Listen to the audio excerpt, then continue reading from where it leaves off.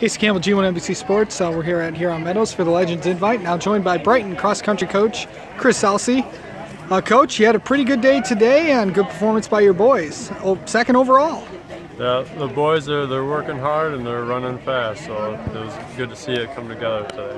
How about Sean Foster improving his time a lot? Everybody got a PR today. Yeah, we had perfect conditions, and so when training's going well and you get an opportunity like a perfect day like today, it's a good chance to run pretty fast. You look at this team right now that you got, a lot of teams that are going to be here for conference meet, like Plymouth and Canton, and the Livonia schools are here. What do you think about all these teams getting ready for conferences and regionals?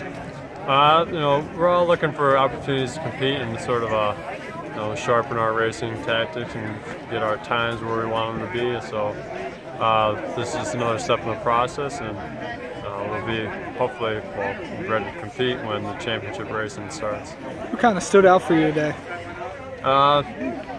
Just the way that they competed, the way they battled down the stretch. It was, it's tough. You don't really know where they're at time-wise on the course, but you can tell when they're battling. So that was nice to see. All right, Coach. Congratulations, and thanks for talking to us. Thank you.